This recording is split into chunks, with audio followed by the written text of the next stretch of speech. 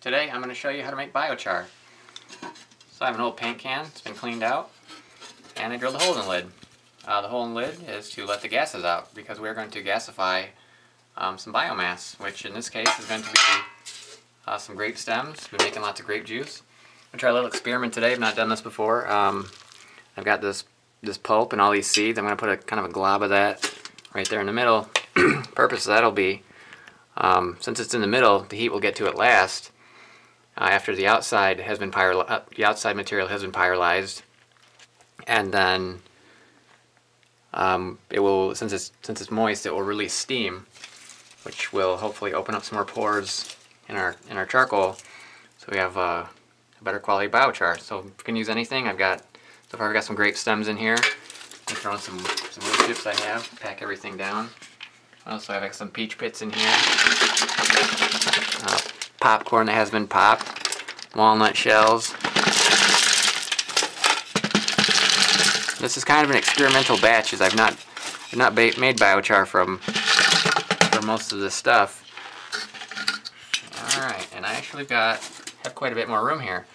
So we're going to go ahead and pause this video, and then I'm going to run upstairs and grab some more grape stems to add in here.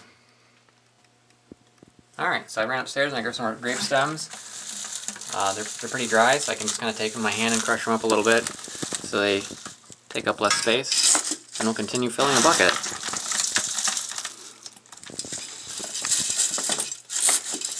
Pack it in there. These stems also contain grapes that were on the vine that were just really dried. And have seeds in them. We're going to see how seeds, what kind of biochar we get out of making seeds.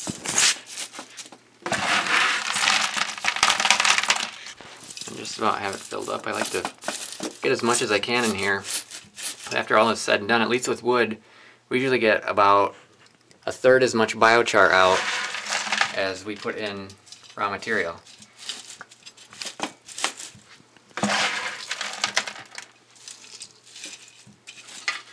Alright, I think that's about as full as we're going to get her. I'm going to put a little piece of wood over the opening so little bits don't fall out. Because for this batch, I'm going to put it upside down inside my wood stove. Usually, I would do this on a fire pit for campfire. But seeing how I don't have that set up here, we're going to do it in the wood stove. So I'm going to take this can, I've got some paper in there to get started. I'm going to take this can, I'm going to put it upside down. So that way when it's all the contents are gasified, if we let oxygen in, it'll continue to burn up all the char that's in there. So if we put it upside down, it'll be a little harder for air to get in there. Set it right there.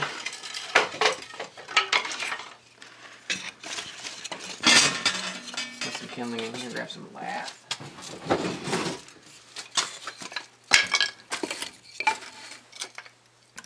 Old wood lath from demoed plaster walls makes a really great fire starter. Super dry and pine.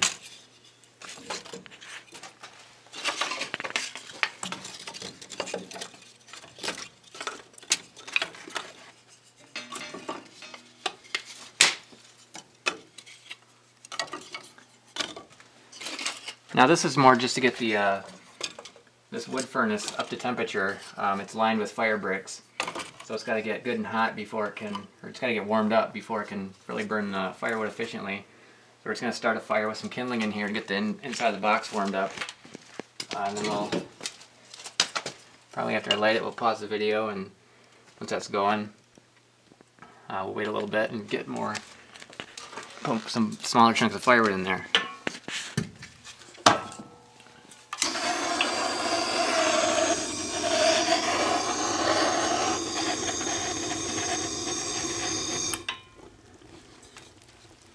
Alright, there we have it started. Shut the door, let that get nice and warm. And we'll be back to add some firewood. Alright, so the kindling is starting to burn down, it's burning down the coals. The bottom of the can is starting to get red already. One concern I have about doing it inside my wood furnace, because being as this is super insulated, it gets really hot in this furnace. Like I throw a chunk of firewood in there and it just bursts into flames almost instantly. So I am concerned of like possibly melting the can, but I guess we shall see. So I'm gonna hand off the camera here and add in a few chunks of smaller chunks of wood.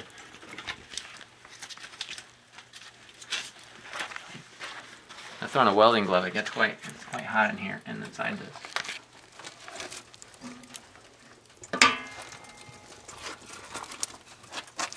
Alright, kind of tucking them in here so they're alongside the paint can. See if I can find a shorter one to stick on front.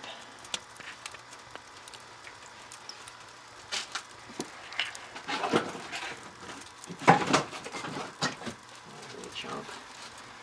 Cross this over the front.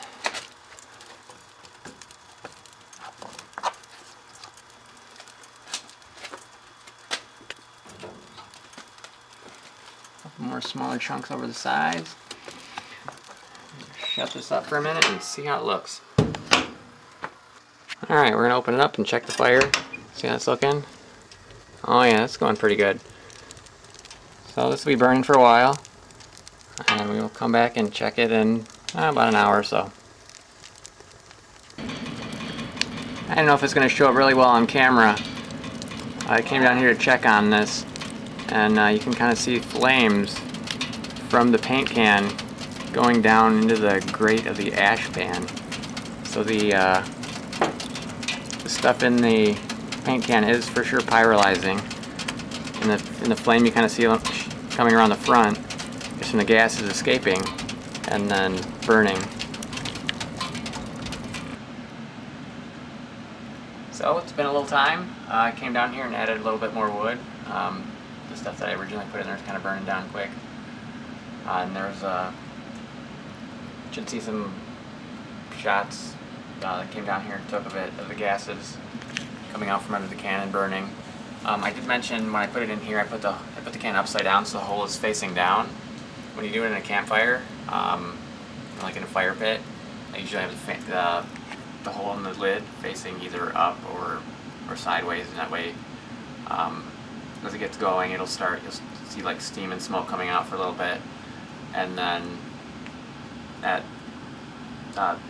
it'll just be wood gas, which will eventually catch on fire, and it'll just be like a flame coming out of the can. And then once that's done flaming, it just gets to the point where it's like a candle.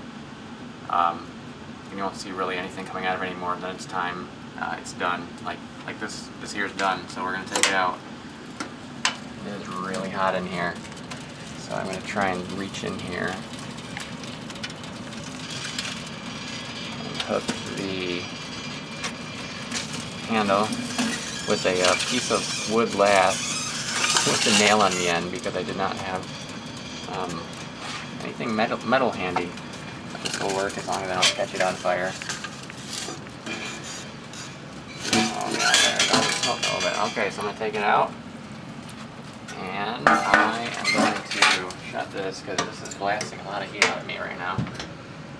And I'm going to flip this upside down so the hole is facing down so that no oxygen can get in there while it's cooling off. And that will prevent the rest of it from burning up. So that is going to be it for tonight. We will be back in the morning after it's had a chance to cool off for a bit. Alright, so it's the next day. I didn't actually have to wait a whole day because it only typically takes about a half hour for this to cool off, but it was late and I was tired, so we waited till the next day. So I'm going to go ahead and open this up. See how it did.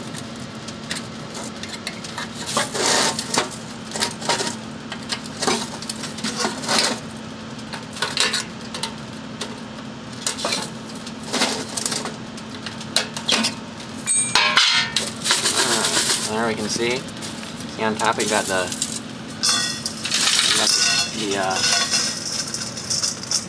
is the grape stems.